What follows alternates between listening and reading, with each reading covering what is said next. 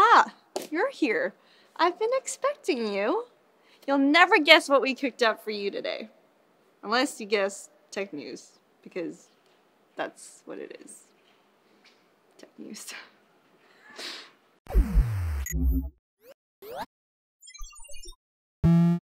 PC gamers can all agree mechanical keyboards are all the rage. But which type of key switch is the best? Well, you'll no longer have to choose if Epic Gear gets its way. The company has developed a modular keyboard that allows you to swap out one type of switch for another at any time. The keyboard uses Epic Gear's own EG mechanical switches, which come in gray, orange, and purple varieties, which roughly equate to Cherry MX reds, browns, and blues respectively.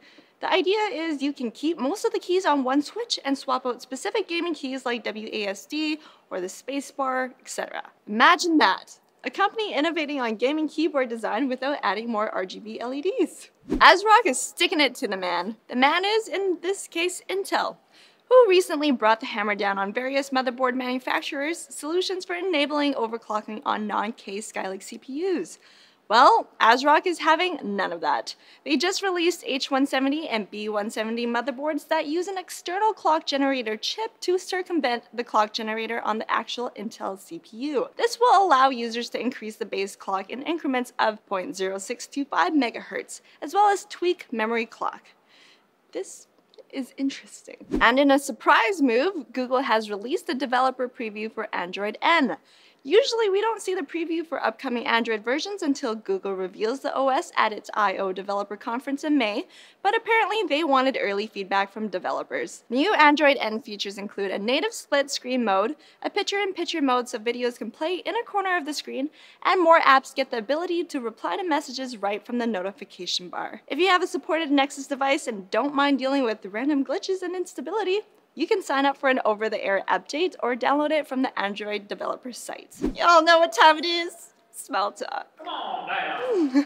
In other Google news, the company's Project Soli has posted an update showing an engineer demoing a sensor device that would let you type things by just moving your fingers around like you're some sort of magician or something.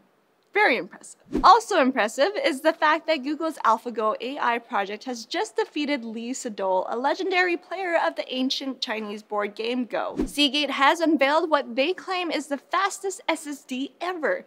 It's a PCIe card that can sustain 6.7 gigabytes per second on an 8-lane PCIe slot, and 10 gigabytes per second on a 16-lane PCIe slot. So that's pretty fast. id Software has announced the Doom closed beta for those who pre-ordered Wolfenstein: The New Order will run from March 31st to April 3rd, and also released some cool looking multiplayer footage from the game. Oops, sorry.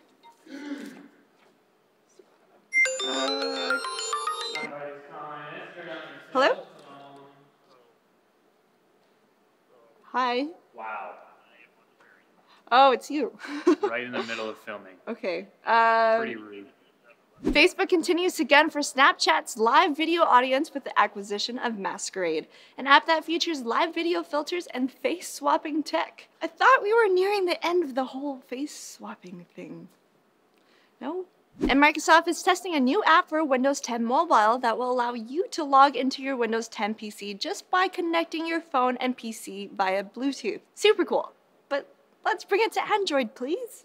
Stat. News sources for all of today's stories can be found in the forum post linked in the description below. What a sad guy. What a sad. Being a PC gamer is awesome. Buy new hardware and a lot of the time you get free games. Like, for example, and for instance, right now until May 31st, 2016, if you buy select MSI Z170 gaming motherboards from NCIX, you'll get a free game code for Tom Clancy's Rainbow Six Siege. They just released a new expansion for the game and everything. It's really exciting.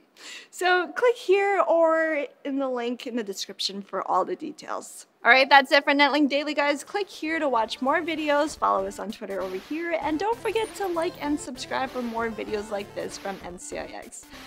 Until next time, fair viewer, may your frame rates be high and your temperatures low. Oh, he's cueing me to go off. Yeah. Good. See ya!